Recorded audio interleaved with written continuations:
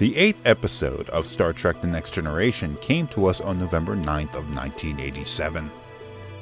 The episode begins shortly after the discovery of a pre-warp civilization on a planet in the Rubicon star system.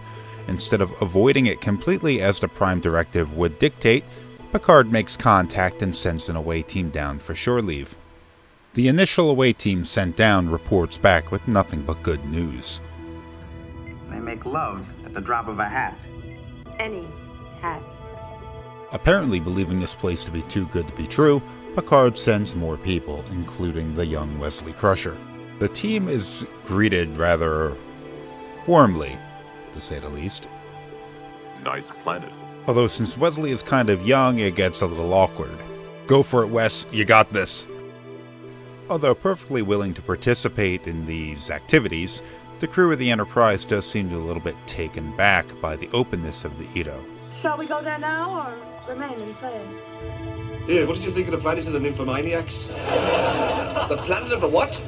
What, you missed that? Oh, that's a riot. Some people spend years on that. Since Wesley's a bit too young to be participating in any of this, he gets sent away to play with some younger kids. Meanwhile, back on board the Enterprise, the crew discovers a semi-cloaked ship orbiting the planet. The alien vessel sends a probe, which warns Picard not to interfere with the people on the planet. The probe then interfaces with Data in order to learn more about the Federation. Back on the planet, Tosh learns about the Edo's rather unusual criminal justice system. From a certain perspective, their system is rather simple. There are a number of laws that have to be followed, and regardless of the severity of the crime, the punishment is always the same: death penalty. Of course, it's a rather extreme punitive response, so there are a number of extra wrinkles added into the system. Law enforcement only actually exists in a small number of places at any one time. Any time in which a crime is committed in an area where the law enforcement system isn't in place, the crime is simply ignored. Any crime which occurs in an area where the system is in place and these places are chosen seemingly at random, the death penalty applies. Wesley unwittingly commits a crime in this culture when, while playing ball with his new friends, he stumbles through some glass of a greenhouse and disturbs new plants. This being an area where the criminal justice system is in force at that moment, he is sentenced to death immediately. Riker and the rest of the away team arrive and defend Wesley. Fortunately, the crime enforcement zone had moved on by this point, so none of the assault that they performed was actually illegal at the time. And if this zone was still in effect, you would all deserve death. Despite it going against their culture, the Edo allow Wesley to stand some sort of a trial, given that the Federation has vastly better power and technology than them. And since you are advanced in other ways too, I suggest you use your superior powers to rescue the Wesley boy. We will record him as a convicted criminal out of our reach. Bound by the laws of the Prime Directive, Picard is simply unable to beam Wesley up and escape the planet. Picard brings one of the Edo back up to the Enterprise in order to see if she can identify the being that exists in orbit as their god. Is it God?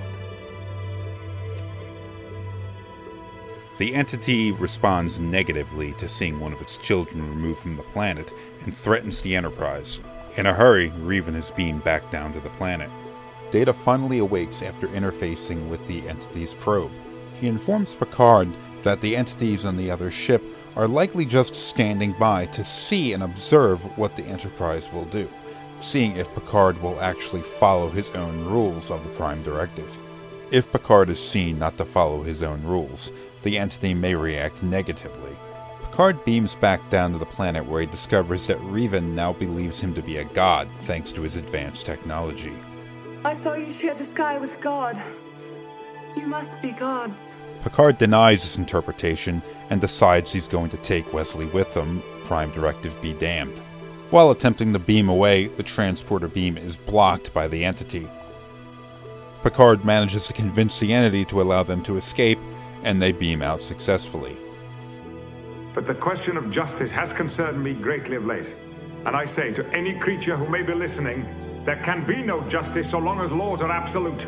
Back aboard the Enterprise, Picard makes an offer to remove a nearby colony that was set up recently, and the entity disappears.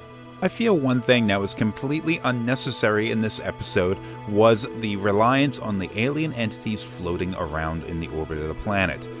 Now, I know why it was put there. There was a tendency, especially with sci-fi and fantasy, to try and ratchet up the stakes as high as possible. It's always going to be, everyone's about to die, the world's going to be destroyed, this, that, or something like that. I say that's not really always necessary.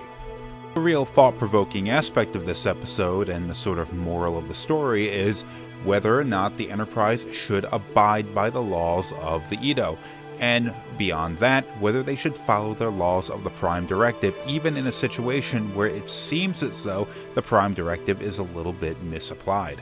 The alien entity in space just comes across to me as a bit of a lazy plot device, an object that exists in space to ensure that Captain Picard is either going to follow the Prime Directive or is able to, talk his way out of it.